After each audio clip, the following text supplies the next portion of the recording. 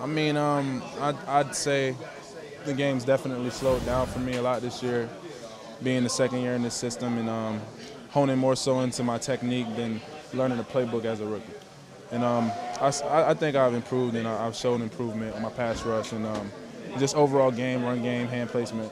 So yeah, I feel like this is a preseason game, so can't get too happy about it, but we gotta, we gotta go get the next one. I know that Brady and a lot of those guys didn't play tonight, but against the guys that they trotted out there first, you guys forced 3 punts, you get an interception, you get a safety, and you give up 1 scoring drive. That's a pretty good half of work by the stars in here. Yeah, I would say so. Yeah, I mean we definitely showed some improvement tonight, and we played well at first, but we got to finish. So.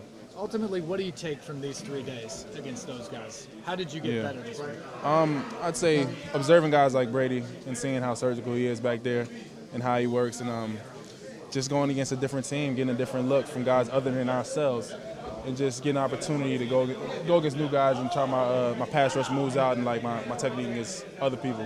Just showed that it's working. So. Thank you. Yeah.